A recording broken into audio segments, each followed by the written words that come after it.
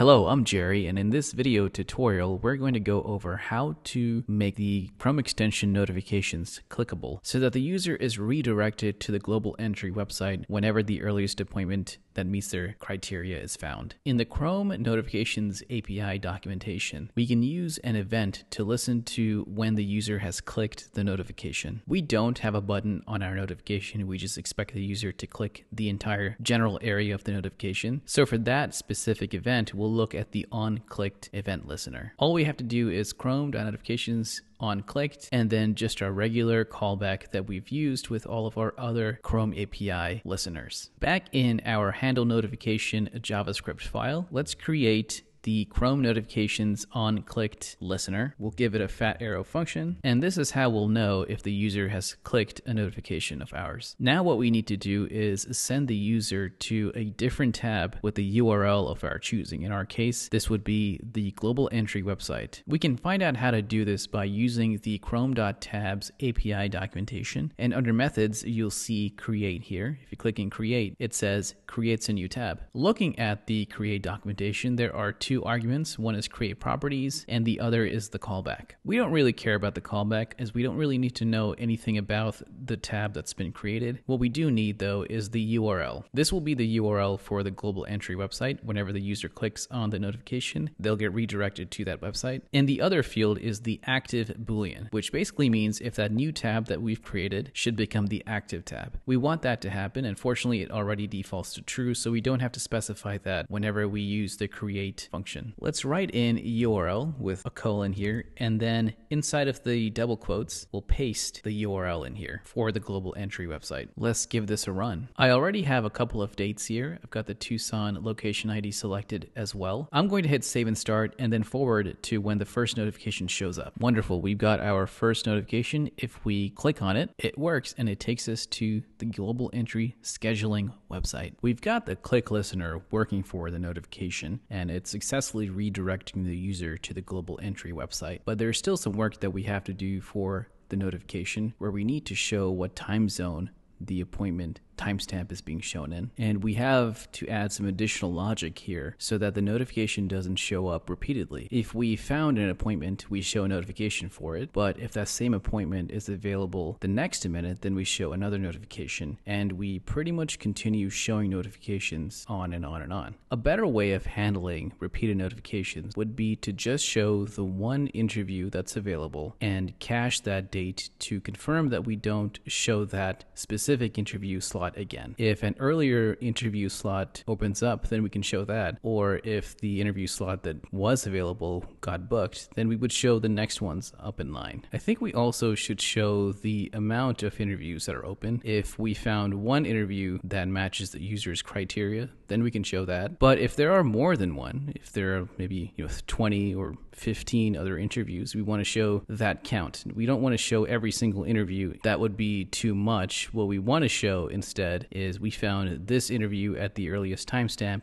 and an additional 20 other interview slots open that match your criteria. But before we do that, the way this is structured right now is not ideal for our situation. Back in the fetch open slots file, this function is supposed to be purely responsible for making the API call and returning it, but instead it's making the API call and then sending it off to a notification handler. In reality, this should just make the API call and then return that data. What happens to that data and where it gets dispatched to should be handled in the background.js. This is kind of our intermediary, our controller, so to speak, that is supposed to dispatch these events to the appropriate piece of logic. What we should do instead is this should return the response, but it's a little tricky because as you can tell, we're attaching callbacks all the way down here, and it's kind of difficult to return callback data. A solution to that problem is for this function to return a promise in and of itself, so that whenever we call fetch open slots in background.js, we can do our own then callbacks here, so that whenever that data is returned, we can then throw it to the handle notification, and this can create the notification for us. In the fetch open slots, I'm going to transform this into a promise. We can do that by basically just doing return new promise. This will have two params of resolve and reject. I'm going to move this ending brace down here. Resolve means that we can return that piece of data that we got, and reject basically means that you received an error so that it can be caught in the .catch whenever the fetch open slots function is called. We'll keep the data.filter, and what we'll do is we'll remove handle notification and resolve that piece of data. In the .catch, we will console log the error and reject. Let's clean up the import statement. Fetch open slots is now a promise that's returning to us the data. So now we can access that data by using the then callback with the data param, and we can just do something in here. Now we have to handle this, and we're going to do that below. We'll write handle open slots that accepts the parameter of open slots, and let's call this in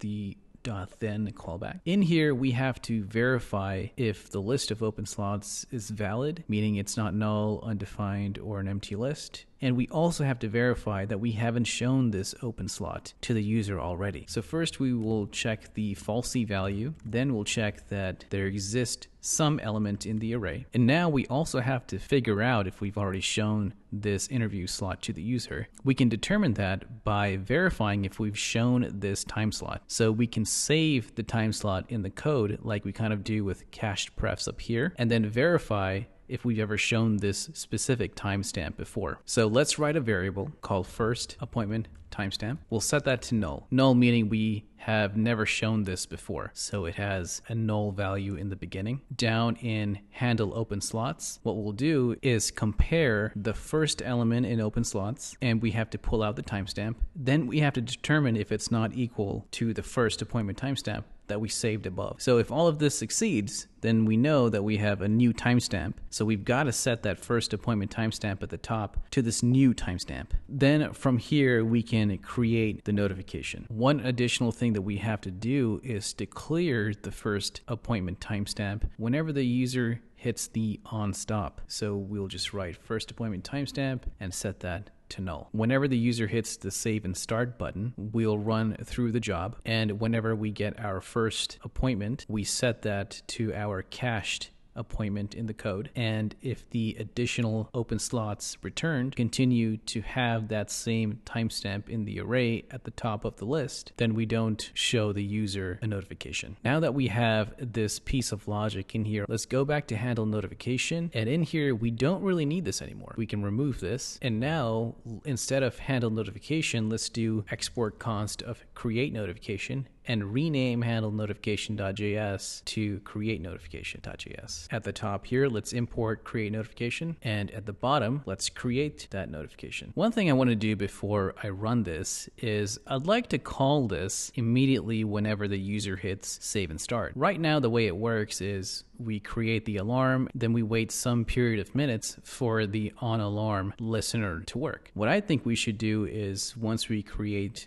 the alarm, we should immediately run the first job in here so we can fire that API call without having to wait an additional 1 minute or more in the beginning. Let's create another function here called open slots job, and I'm going to cut and paste these two lines into there. Then let's call open slots job within the on alarm listener, and let's call it within the create alarm method. Back in the Chrome extension window, let's run the job. I have chosen Nogales, Arizona because Tucson seemed to have run out of appointments. So I'm going to hit save and start, and as you can tell, we immediately run the first job. And so we get that notification really quickly, and if we click on it, it opens up the website as expected. Another thing we want to do is customize the message the notification is using. Instead of just saying found an open interview at the timestamp, let's also write what time zone the location is using for the time. At the top here, I will pass in the prefs. We will pull out the TZ data from the prefs. To refresh your memory, we are pulling the TZ data from the API call and then saving that locally. We set it as an attribute on the option, so we have the location ID and also the data-tz value, which is corresponding to the TZ value. And whenever the user hits the start button and if all the fields are valid, we save that value as TZ data. So that's going to be part of our prefs object. So back here in create notification, we are pulling out the TZ data, and inside of the string, let's write TZ data time zone, and let's put that in parentheses. So we have the active appointments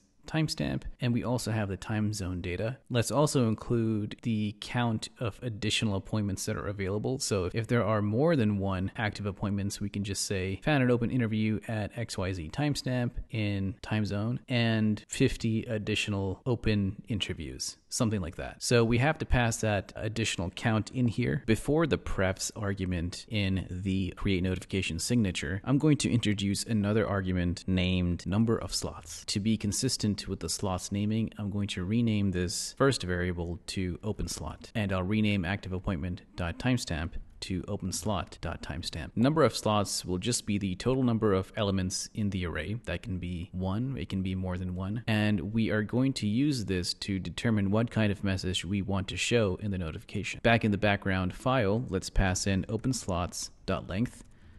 Let's create a message depending on how many slots are available. So let's initialize an empty message string. The logic will be if number of slots is greater than 1, we'll set message to this existing message, which I'll copy here, and we will append and $braces number of slots additional open interviews. The number of slots should have 1 subtracted from it because we're already showing the earliest open slot here, so we want to show the remainder minus the 1 that we've already displayed here. In our else clause, we will just set the message variable to our original string, and then we can just remove the colon and just leave the message string. Make sure you hit refresh. Let's hit save and start. And there we go. Found an open interview at January 30th and 722 additional open interviews. So quite a lot of open slots available at this location in the America Phoenix time zone. I'm going to leave this open and running so we can test if notifications will show for the same timestamp.